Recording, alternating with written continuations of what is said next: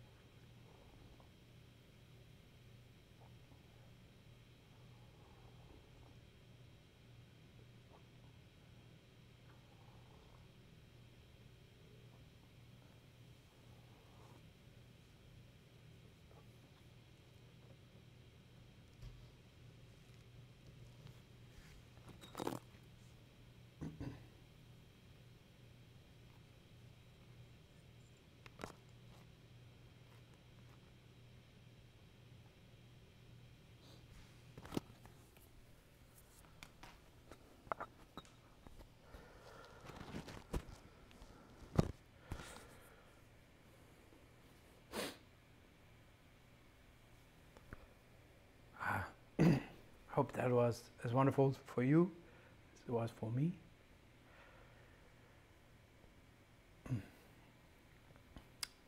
So before we move into your questions, we can talk about your questions or about this month's very special issue, all about the classics of tea.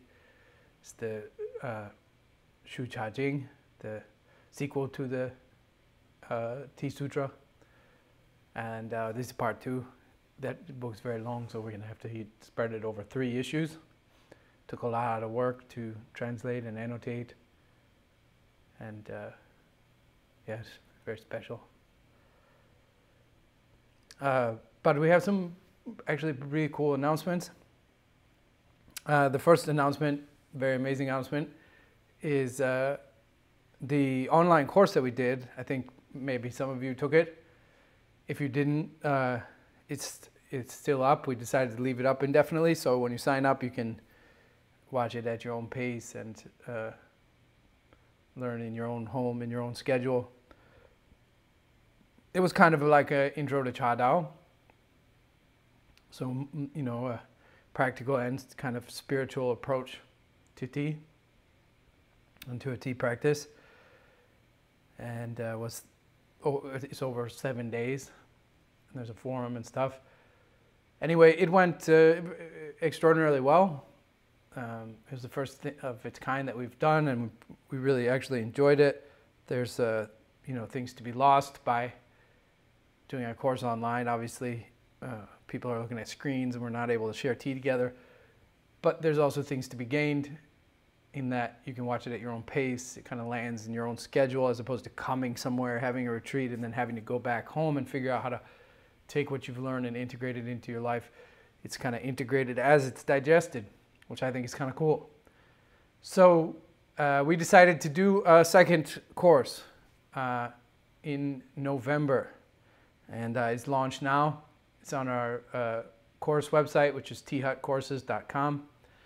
And this course is going to be all about boiled tea, which is super exciting. It's my favorite way to make tea. It's my favorite brewing method. It's the oldest brewing method on earth, most likely. It's a very rich and beautiful way to make tea and connect to very ancient kind of alchemical and Taoist, and you know, it's like almost Harry Potter. It's like potion making and cauldrons, and it's really like, you know, a really awesome way to prepare tea, and provides access to aspects of tea that you've never tasted or never experienced as well, that aren't available otherwise, because you're boiling the leaves and breaking them down in a very different way. So it's a real magical brewing method. And yeah, this course will be very different than the first one. The first course was really about starting or deepening a life of tea. So it was kind of about, the course we divided arbitrarily into like heaven and earth each day. So, you know, heaven not as in paradise, but as in like philosophical, and earth as in the practical of how to make tea. So the course was divided that way. So it was really about as much about like, you know, the way of life, the way of seeing the world that is tea, along with the practical aspects of brewing tea ceremonially. So it was a very strong focus on ceremonial approach to tea, medicinal approach to tea, you know, the things that are our forte. This boiled tea course will be different because it's going to be a lot more of the earth. It's going to be a lot more technical. It's going to be a lot more how to boil tea. And there will be some, you know, stuff in there, but it's not, this isn't a course for like learning how to practice tea or incorporate tea into a spiritual practice. This is a course for learning how to boil tea. And there's a lot that goes into boiling tea, and a lot of the elements that you learn in learning how to boil tea are also applicable then to other brewing methods as well. So in this course, we're gonna learn about the alchemical or philosophical side. We'll dive deeper into the 5 elements and how they relate to tea.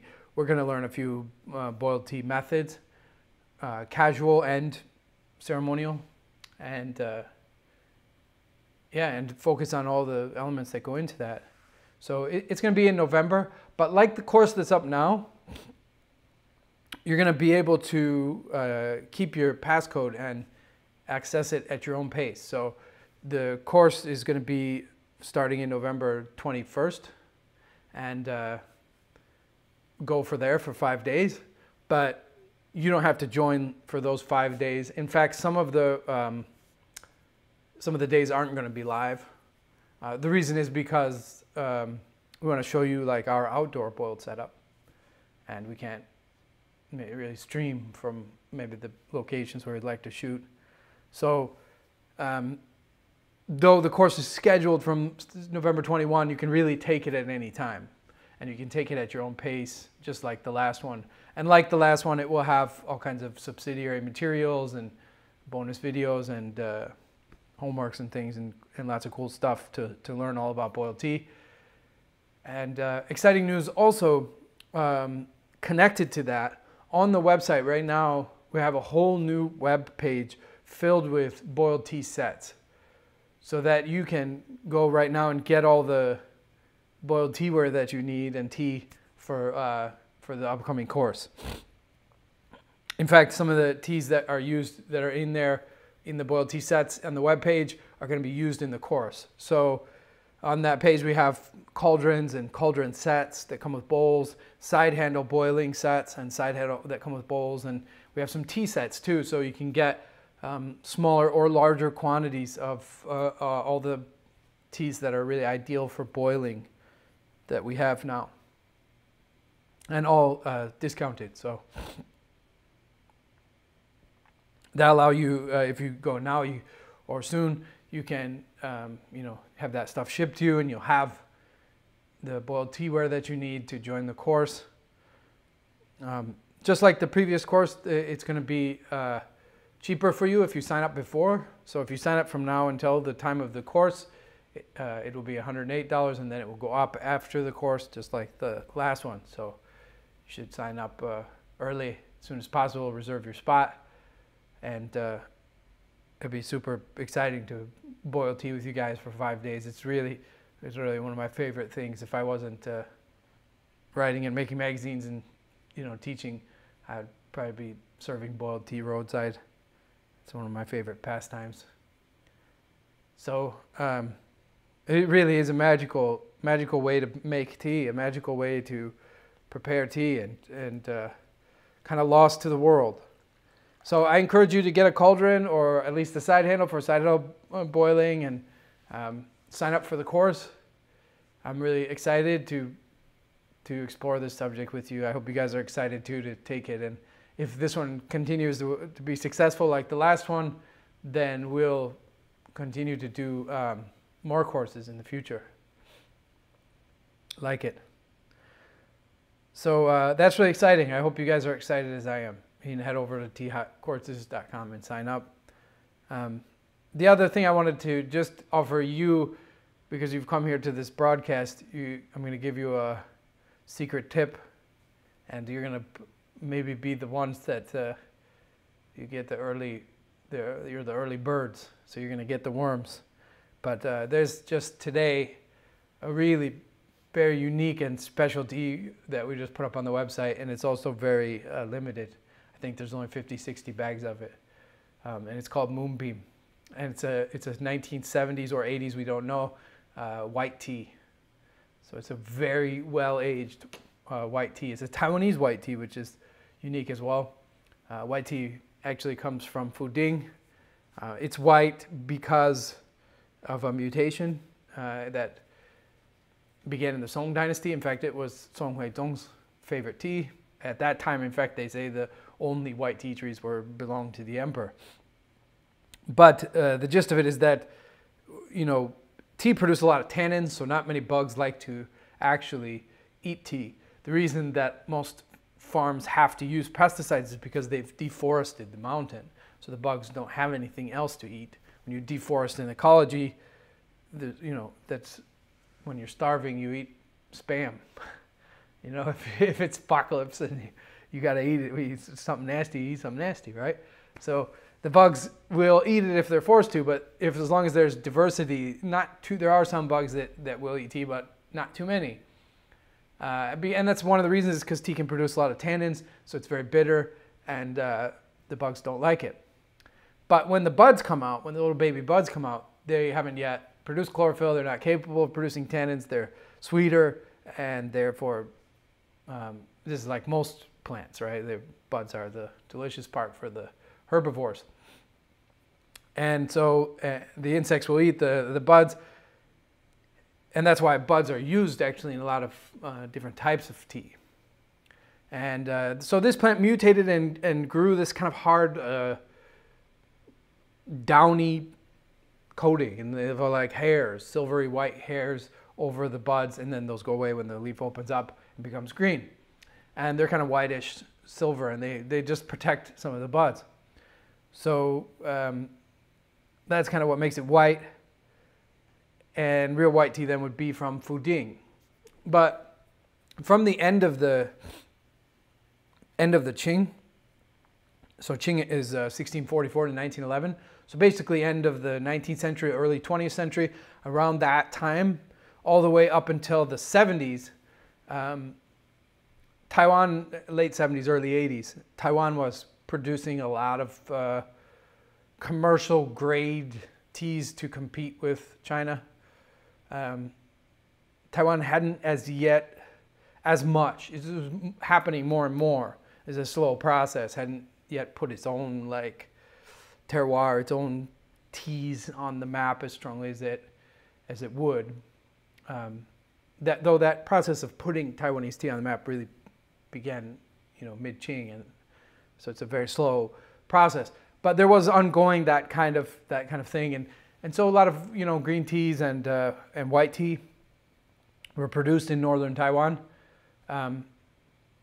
There typically in Fuding there are different grades of white tea. So the highest grade we call silver needle. It's all buds, and then the next is like some buds and leaves mixed. These decisions were done just to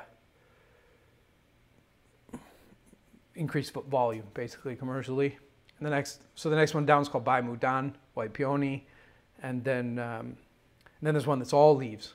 It's like Shomei, longevity eyebrows. This one, judging by the appearance, it's like a 40-year-old tea, so hard to say. It certainly has buds in it. Whether it was all bud, I don't know. Whether it actually even came from a tea that had the mutation of white buds, you can't tell at this point, but I would say that's very likely. It may just have been processed like a white tea, though. That's also possible, that it's called a white tea just because of processing, and then it really wouldn't be a white tea if it wasn't from that tree that had the mutation to have the white buds. But most likely it also was that. It's just impossible to tell at this point. People often ask me if, are all teas ageable? And absolutely they are. The aging of tea is either oxidation or oxidation and fermentation. So in the case of this tea, it's oxidation. It's continued oxidation, like with oolong. These teas were traditionally aged back in the day. White tea production, modern white tea production in Fuding, even though those trees go back to the Song dynasty and they belong to Song Huizong, white tea production doesn't go back that far. It goes back to Ming or Qing. There's debate on that, early Qing, Ming. And so it was aged by tea lovers then. That kind of fell out of fashion. And then with the puerh boom, resurfaced a trend of aging white tea again. In fact, they're even now in Fuding compressing it into cakes to like ride the puerh bandwagon, like some other teas. Though it's not ideal to be compressed in cakes. Anyway, this is a really, really magical tea. It's a really special and unique and educational opportunity to drink something really amazing. It's very old, very sweet, very patient. You get many, many brews out of it, and has a really, really wonderful, magical chi that is really unlike other teas. You won't most likely drink something like this again. It's very hard. It's very rare. This is only a few times in my life I've come across very, very well aged white teas. So, and again, it's very limited, but it's on the website now. So you came to this broadcast. I'm giving you a tip, an insider tip. I would go get some Moonbeam before it's gone. There's only 50, 60 packets, so I assume it'll be gone very quickly. And it's affordable, and you'll be happy that you did. Yeah. So, and we also have a new tea. This is the one I'm drinking now. Is actually really cool, but this one's less pressure because it's not so limited, so you could order it whenever you like. But we're looking for this year to have a puerh that could be used leaves in a bowl. Every year for Light Meets Life, we have some cakes, and but we wanted a puerh so that you could use it like big leaves from ancient trees that you could use in this brewing method, leaves in a bowl. And it comes from Dashui-shan, which is Big Snow Mountain, and so we call it Snowswept, and it's from ancient trees there. Very beautiful, very floral and citrusy, and very deep energy. Just a few leaves of this in a bowl, and it's a real magical lift off. And I believe that's up on the website too. Really good, but not as much pressure to get it. The Moonbeam, you'll be lucky to be one of the people that gets it. I would do so real quick before it goes away, because that's a precious tea that you may not get another chance to drink something like that. So we can, any questions you like, we can talk about the classics issue. Hopefully you're reading it. There's some really amazing wisdom in this month's one, in this part 2. Some really cool stuff. Or the tea of the month, the charcoal roasted oolong, traditionally processed oolong, or any other tea questions you want to ask, or Zen questions. Mike Creeper is asking, I love when you talk about stories of ancient tea masters. Could you please share what one of your favorites is? One of my favorites. So this person is asking if I would share an old tea story. Yeah, I love tea stories. I'm trying to think of one that's not too long. Yeah, okay, so this samurai had this tea master who was, they say, the Hideyoshi said about Rikyo that when he prepared tea there was like the greatest swordsman, there was nowhere to penetrate. And this samurai, his teacher, had this quality too of nowhere to penetrate. It's like diencha, samadhi, perfect shamatha, perfect concentration, no distraction, no ability to distract. And this samurai was sitting with his buddies and bragging about his tea master and about how, it's absurd, but students are absurd. So he'd bragging, my tea master is the greatest tea master, and he's like a great swordsman. You can't penetrate or disturb him in any way. So, if I could have that energy in my swordsmanship, I'd be the greatest swordsman. I'd be Musashi. I'd be the greatest swordsman ever. And on and on, he bragging. They're drinking sake, getting drunk. And eventually, and his buddies are like testing him and prodding him. And eventually they offer him a wager. And his heart probably, like most times like that, his heart probably gave him a warning that this wasn't a good idea. But he felt embarrassed, and he was kind of drunk. So he fell into the clutches of his buddies and decided to participate in this wager. And the wager was they're going to have the tea master invite them over for tea. And then as the tea master would come to the gate to greet them, and as they were walking back to the tea hut, they would have 4 of their soldiers, of their footmen, jump out of the bushes and fire their guns. Their guns would have blanks, so just powder, no bullet, no metal, just to see. The idea was that the tea master would fall over and be all frightened like a chicken, and then they would laugh at the guy who was bragging. So the appointed day came about for this nefarious wager, and they went there for tea, and the tea master came out to greet them, and they turned to walk back up the path, and they say that the soldiers jumped out and fired their weapons, and even though those samurai all knew that it was coming, they still all like cowered and ducked and fell off of the path, the roji, the path of stones, whereas the tea master did not miss a stride. Walked inside as though nothing had happened, and also didn't mention it. So that's a good story. There's a lot to unpack in it.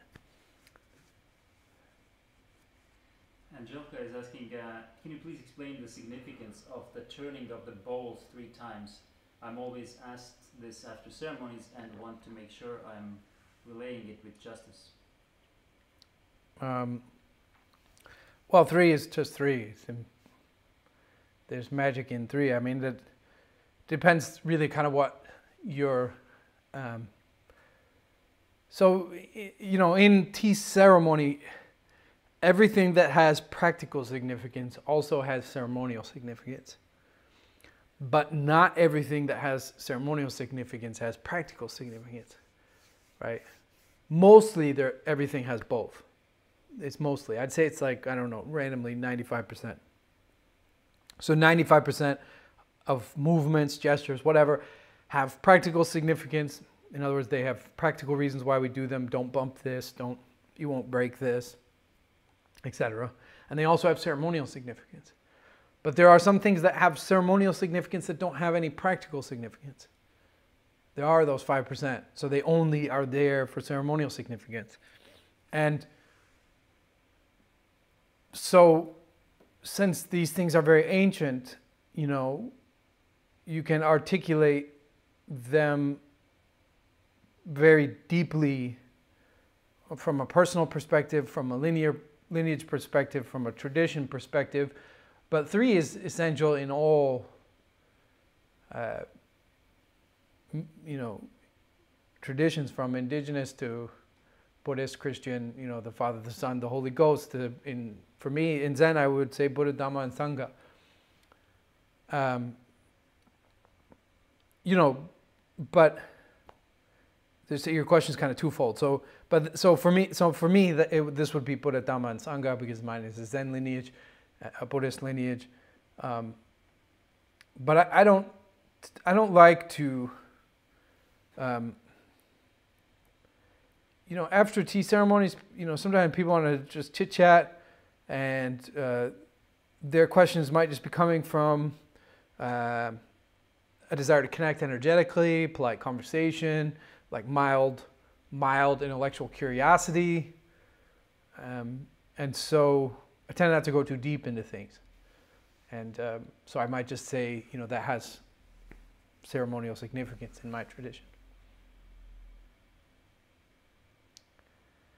and leave it at that, and as opposed to saying, you know, I don't know. It depends really on the audience. So there's no formula, but for me, this is you know, signifies the Buddha, the Dhamma, and the Sangha. You mean, I assume when you're taking things out, the 3s and everything throughout the ceremony are that.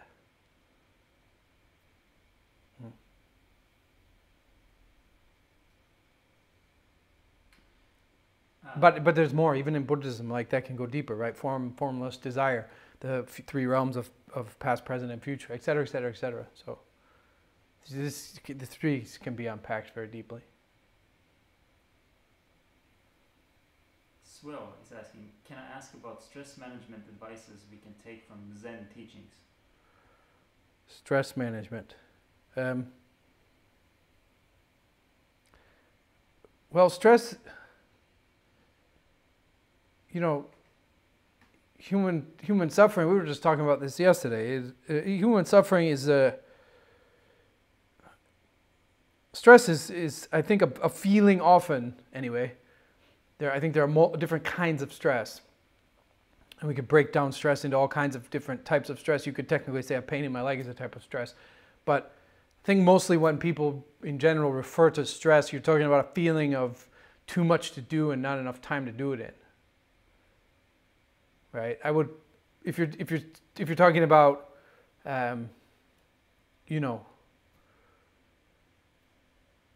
will I lose my job? I would more term that worry. I know that's just semantic, but that's more worry.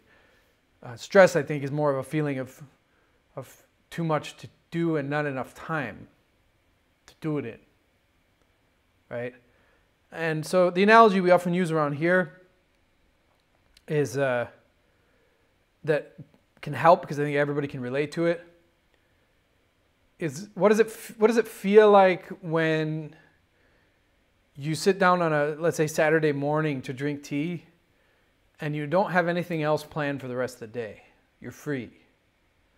Versus when you sit down to drink tea before work on a Tuesday and you have a whole bunch to do later in that day.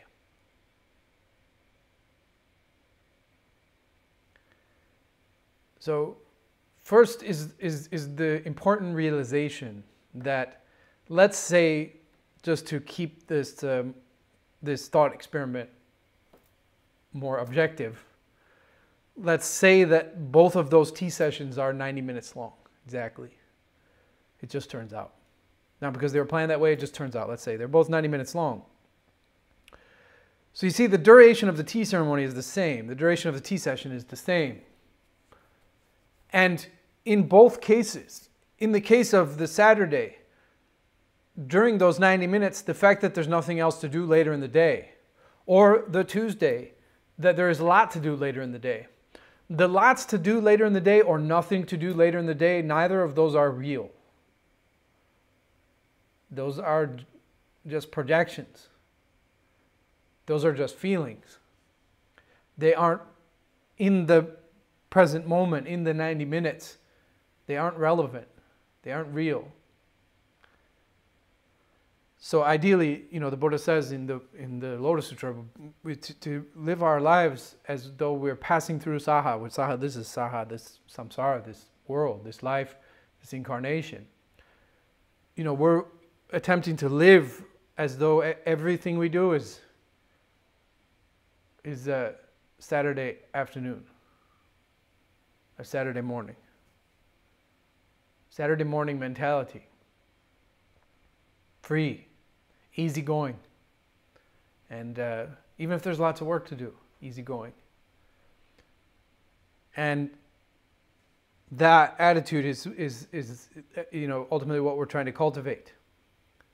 Thich Nhat Hanh has a beautiful poem. I wrote it down. We were talking about it yesterday. I don't know if I can recite it exactly, but it said what we're trying to build will take 1,000 lifetimes. But look, my dear one, it was already done 1,000 lifetimes ago. So that's about the relaxation kind of into what's happening. And the practical way to absorb that Saturday stroll through samsara. Make your life a Saturday stroll through saha. Yeah. And the way to do that, my teacher always said, there are 3 ways of self-cultivation. And you can take your pick of any one of them. Meditation, meditation, or meditation. So, Zazen is the answer, always. Zazen, Zazen, Zazen. And then you understand, but you can begin to also see clearly that actually whether there's lots to do later on or not lots to do later on isn't real. This moment is real. And so how to live through saha like a Saturday afternoon.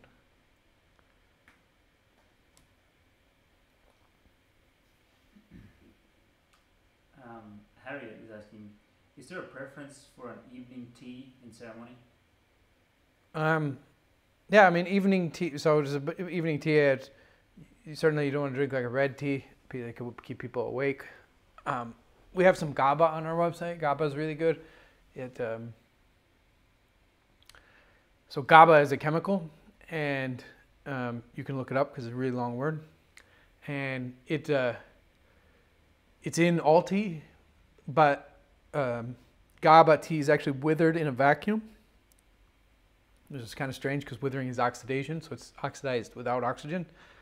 It's withered in a vacuum, and that causes, basically, this I'm oversimplifying, but that causes the production of that chemical GABA to increase. So that's very high, up to 200 times more than what it normally is in tea. And GABA is a muscle relaxant. It's very good for the brain, and it can help people get to sleep and sleep better. It's very mild. It's not intoxicating. It's just very gentle muscle relaxant, and we have it in our brain naturally also. So yeah, that's a good one for the evening. Sometimes puerh, some puerhs are maybe not, but some puerhs, aged puerhs are good too. But really, it's a tea by tea basis. Don't serve tea to others that you're not familiar with is a good practice in tea. So you get to know your teas before you serve them to others. Unless the premise of the tea session is to taste new teas. But GABA's the easiest answer. Are there any general guidelines for selecting an Yixing pot for a specific type of tea, like shape, thickness, spout, clay, etc.? So are there different guidelines for selecting an Yixing pot for different types of tea? Absolutely. This is a very deep topic. So the first hurdle, and this is a big one, the biggest hurdle, how do you select an Yixing pot for tea? This person asking, like, for a specific tea. Traditionally, Yixing pots were paired with specific teas and only used for that tea. And though that is ideal, that is not necessary. That can be overstressed, I think, by those not in the know. And so certainly if you have one Yixing pot, you can use it for all types of tea. If you do that, I would recommend, first of all, that you don't leave any leaves in it. So immediately after every session, you take the leaves out, clean it out immediately. And second, you will have to scour it every 6 months or a year. And you will lose the benefit of seasoning. But even seasoning is ultimately a question, because eventually when a teapot gets really heavily seasoned, the pores get blocked and you lose some of the capillary action that holds heat. And so there is always at some point, but there are things to be gained by seasoning too. If it's used for one tea, and specifically there's energetic and so in terms of qi and energy, but also in terms of flavor and aroma, there's reasons to continue seasoning, but there's reasons to scour as well. So that's all going to be a personal choice, actually, even if it is dedicated to one specific tea. So I just giving that context to the person's question, because some of you might not be aware that certain teas that one would select an Yixing just for certain teas. But you can, if you just have one pot, you don't necessarily need to do that. But that is ideal. But as I said, even then, as you move into that one tea, you're going to eventually come to a decision: do you scour or not? So, and for me, that depends. It really depends on the tea and the pot. So the first hurdle in choosing an Yixing pot, the biggest hurdle, is that the majority of Yixing pots being sold in the world today are not Yixing clay. And that's a huge problem. In fact, I think it's the reason why a lot of people maybe purchase an Yixing and then they do some test compared to their porcelain pot, and they think, what's the hoopla? There's a sign literally in Yixing when you come there that says, there's only one ceramic teapot in the world, and her name is Yixing. The Yixing teapots have been married to tea for 500 years. And though that does have some, there's historical serendipity, but there's also some aesthetics, because tea people, we prefer, the aesthetic of Shibui, which is austere, unadorned, simple, and these are simple pots. That doesn't explain why Yixing pots took over the mainstream. The mainstream people would like porcelain more. You can paint it; it's more pretty. So it really had to do with the relationship between this clay and tea, what it does to tea is why that happened. Right at the end of the Ming, Ming Taizu, really outlawed the powder tea that had been produced and started producing a lot of loose leaf tea. Loose leaf tea had been around. It didn't begin then, like some books will misinform and say, like, in the Tang they boiled tea, in the Song they whisked it, in the Ming they steeped it. It's highly oversimplified. In fact, Ming Taizu is one of my favorite emperors in terms of just how interesting he is, because he was actually a peasant's son, and then he was a monk, and then a general, and then an emperor. So from peasant to monk to emperor is like gladiator. It's just absurd, right? But it happened. And so he grew up drinking steep tea, because whisk tea was something for rich people. And so part of his spiel, I mean, he was all about economic reform. So that was the real impetus behind that law. But part of his spiel was like, I grew up drinking steep tea. If it's good enough for the emperor, it's good enough for everybody. So at that time, all kinds of teapots began. And all the major kilns in China started making teapots. But for the most part, within 100, 150 years, all of them went back to making what they had making before. Whatever, bowls, plates, cups, and one city, every man, woman, and child in a giant radius got busy making teapots, and that's Yixing. And to this day, it has one of the highest concentrations of artisans. It's 40% artisans of any city in the world. Unfortunately, in the 1990s, the clay from Yellow Dragon Mountain and Blue-Green Dragon Mountain, Huanglongsan and Qinglongsan, they were closed. The mines were closed. And so, for the most part, the clay that's being used now, a lot of it comes from Anhui, from a place called Gedong.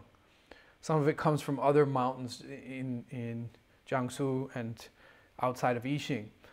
But it's not that, because Yixing is not really a clay. It's a mineral it's an ore that's mined from very deep in the earth, 800 meters below sea level. And mined, and it shows you how precious it was.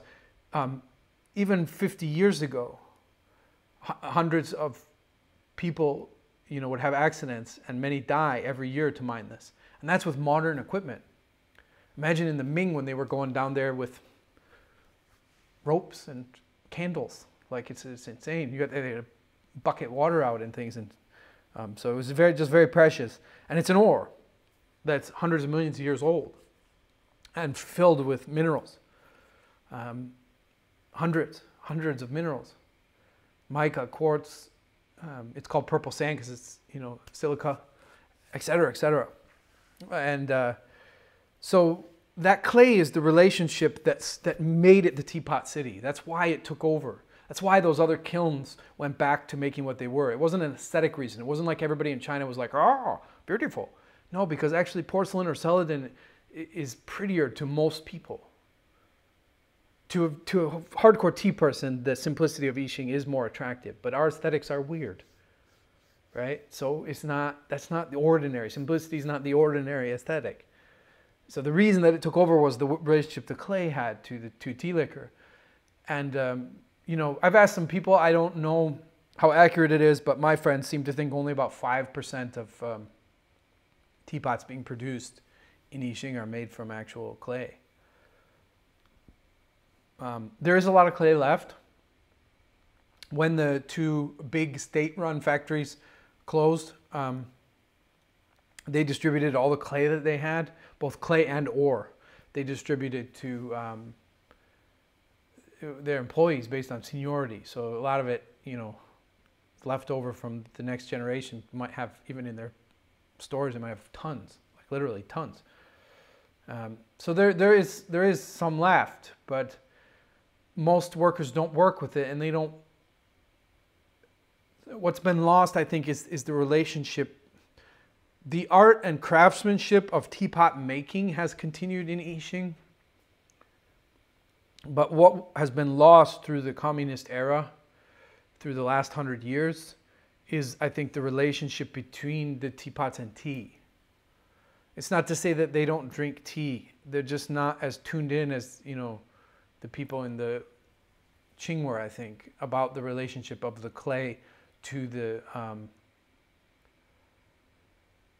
when I've asked, and I've been going to I Ching every year, not this year, obviously, because what's happening, but, every year for, 25 years, and many times, sometimes a year. I'm extremely interested, extremely focused on this area of study. This is why I'm geeking out in the answer to your questions. It's taking forever. But I'll try to summarize more quickly because I'm super interested. I'm super passionate about it. But if you ask the average potter in I Ching, which I have done in really dozens and dozens of cases, interviews, tons of interviews, what would be the benefit of using real clay? Their answer is never like it would have a better relationship on tea. Mostly in I Ching, they drink I Ching red tea, and they drink it really casually as they like smoke cigarettes, and they're not that tuned in, and so none of them have ever answered me, the benefit of using real tsa clay would be the effect that my pots would have on tea. They all answer, well, it has better plasticity. It's better to create with a little bit. But I can do just fine with this cheaper clay from Gedung. They all answer that way. So there is a disconnect even psychologically for them. And I haven't done a ton of tests on those other clays. I'm not sure what relationship they have to tea, right? And how it compares to other types of products. But I assume a lot of people get those, and they and then they wonder what the fuss is about. But when you get a real tsa pot, then you know what the fuss is about. So that's the biggest hurdle, is to find genuine clay if you're really interested in the effect that tsa can have on tea. And that either means buying an antique pot or from someone who has access to real tsa clay. And that's a tricky one, because they're all going to say they do, so you're going to have to learn to, if you ask, they have whatever you want, right? So you're going to have to learn to, the thing about tea also, a lot of misinformation can be passed down the chain. So you can have a really honest vendor who is selling a tea or a piece of teaware that isn't what they think it is, but they're not lying to you. They're telling the truth. It's just that they were lied to. Or even the person that it can go 3 people back. Do you see? It's not, this is the danger. So that's the biggest hurdle. After that, the best teapots are round and open in the center for the leaves to open. And that really is for all tea. So that's the best. That's really what you want kind of for all teas. You want the body to be round and open, so that there's room for the leaves to open. And then from there is where you launch into, so that type of pot, if it is round in the middle and open in the middle, has a round open belly, it's really going to be good for all tea. So if you have just one pot, that's the kind you want to get. And from there you can launch then into specific shapes for specific teas, like practical, like, if you have striped teas, like a Bowie Cliff tea, you would want a wider pot so you don't have to break the leaves to get them in, and they have more room to open, and they're easier to get in because the opening's more big and the body's big enough to hold them, etc. And there are others, like, for red tea, we want thick walls and tall pot, etc. So that you can geek in lots of directions for picking different pots for different things. We have a whole issue on I Ching of Global Tea Hut. That's the largest English publication on I Ching in the world, because it was one of our extended editions. So it was a very, very deep, long, 100 pages, I think, 100 some pages, very deep. It has a lot of good information, including some information about selecting the shape for the type of tea. As far as clay, for us, in our tradition, we only use purple sand. It's very popular. So there's 3 families of clay in Yixing. There's purple sand, and it's called the Purple Sand City because that's the clay that made it famous. And then the deeper clay, from deeper down, is red, and those clays are called, hongni, the types of red clays. And then there's what's called segmented clay, is clay that comes from in between layers, and that's called duani. Duani, every little chunk of it is really unique because it's segmented. It's the sedimentary layers between layers, and so it can be this or that. But between Hongni became very popular starting in the Qing and up until the present, and but mostly because it's pretty. So actually, in that issue of Global Tea, we have some 10x photos, and you can look between Zisa and Hongni, and Hongni is missing up to hundreds of minerals that are in Zisa. So it's missing a lot of they both have a lot of iron. The Hongni obviously has more, that's why it's red. But you can see it's missing when you magnify it, you can see that it's missing a lot of the minerals that are there in purple sand. So purple sand is really the clay that made Yixing famous. It's the clay that, in fact, all 3 of the clays, confusingly, are also called purple sand, and that's because that's the clay that kind of sold the place and did what I talked about in the Ming. So, in our experience, good purple sand is always going to make the best tea.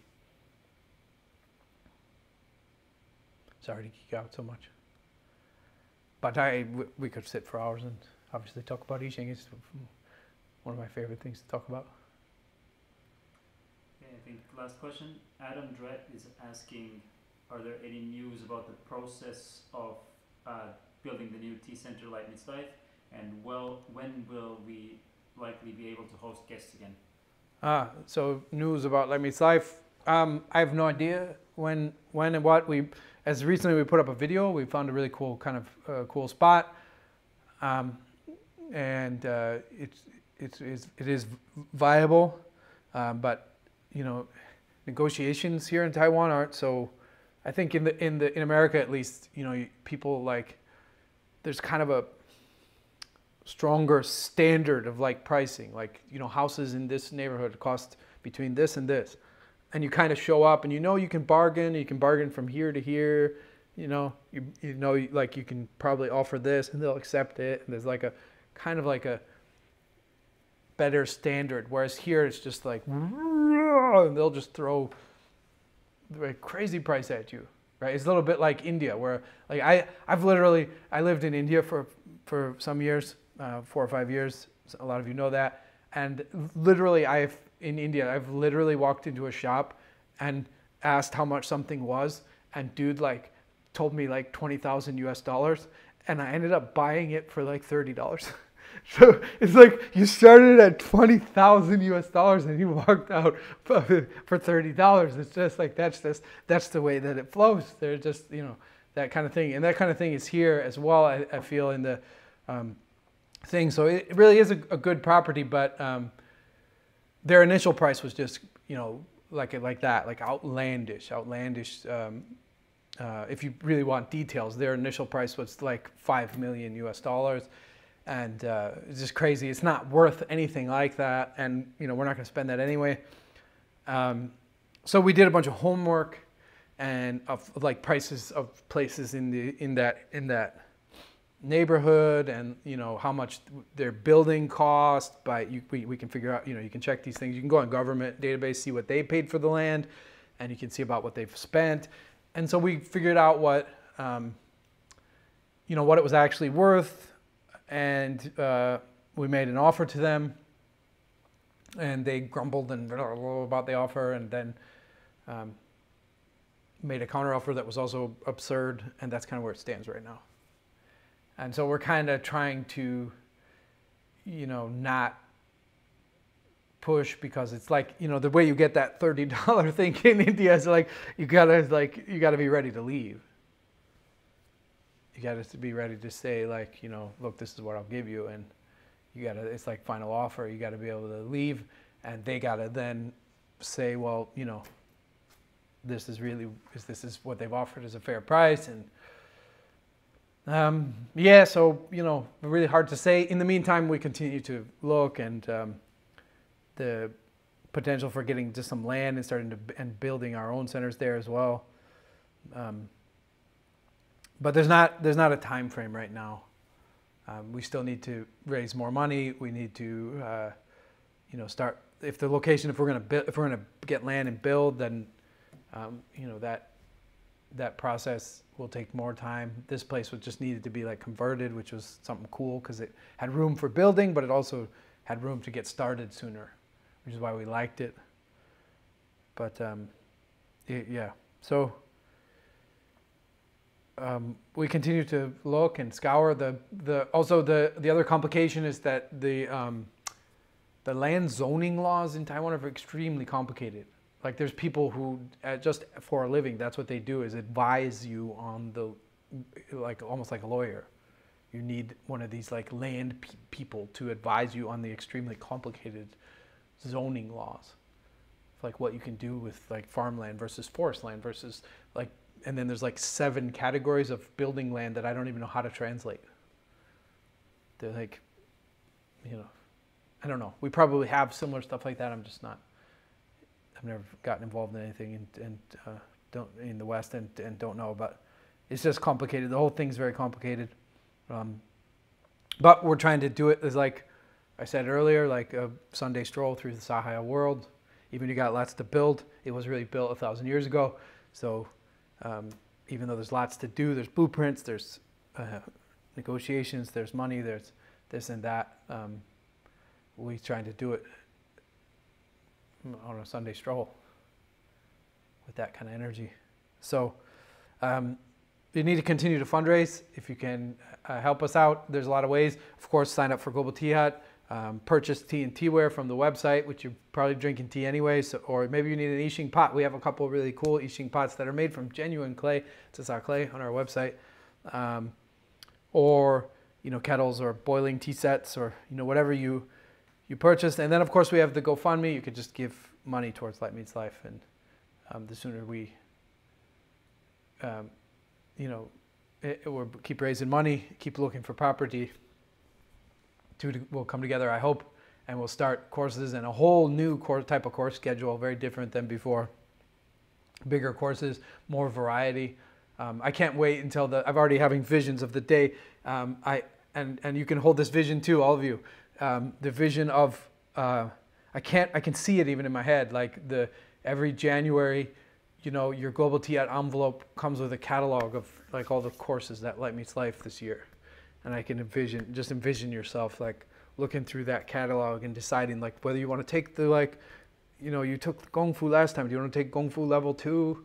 Do you want to learn about, you know, like all the different courses that can be happening, and looking at that schedule and deciding which courses you're going to take for that year.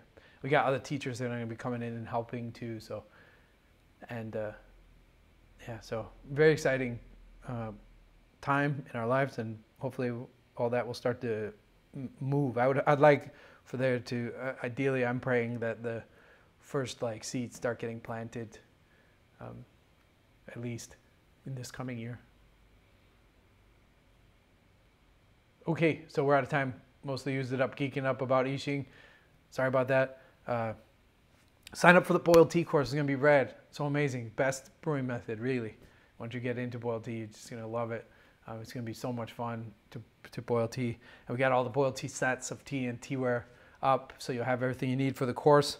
It'll be cheaper if you sign up beforehand, and you'll get your space for sure. So sign up for that. It's Tea Hut courses. And since you came here, I gave you a tip, right? Get some Moonbeam. Moonbeam is red, yeah, and you won't find much tea like that in the world. Until next time, huh? Drink lots of good tea. Stay happy, healthy, like a Saturday afternoon or a Saturday morning stroll.